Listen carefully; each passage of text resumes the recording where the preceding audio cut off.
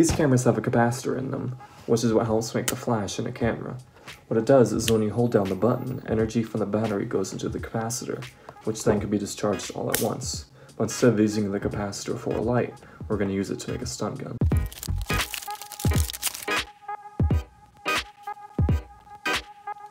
All we want from the camera is this recharge station for the capacitor, which means we can turn it into a projectile and be able to reuse it. That's why I got this.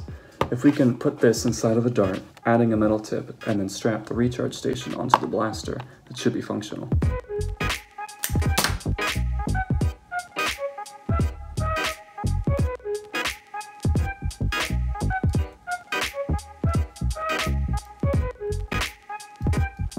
Alright, now I have version 1, 2, and 3.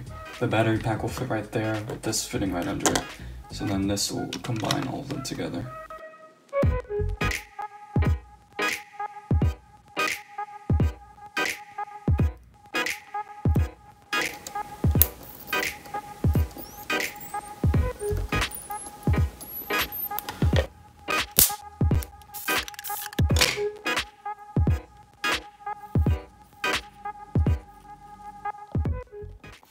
To make the gun stronger, I ended up taking out the restrictor as well as adding some spacers, so let's test it out.